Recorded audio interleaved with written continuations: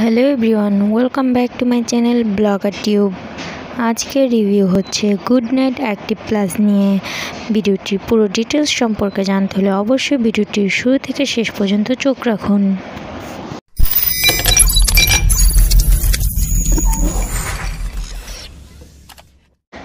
শুরুতেই আমরা আনবক্সিং করব এবং এর ডিটেলস সম্পর্কে জানব।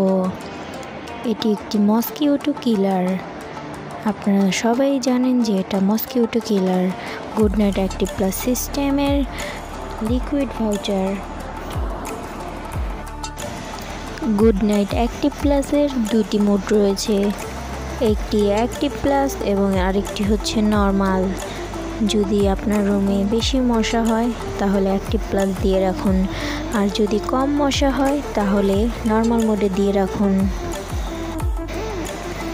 দেখতেই পাচ্ছেন একটি লিকুইড রয়েছে, আর এই যে সেই মসকিটো কিলারের এটা কিভাবে লাগাবেন আমি দেখাচ্ছি আপনাদের।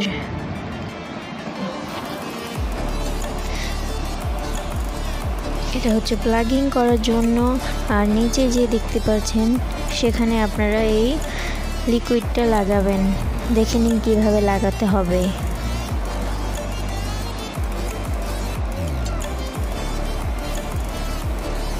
জাস্ট ঘুরিয়ে ঘুরিয়ে লাগিয়ে নিলেই হবে,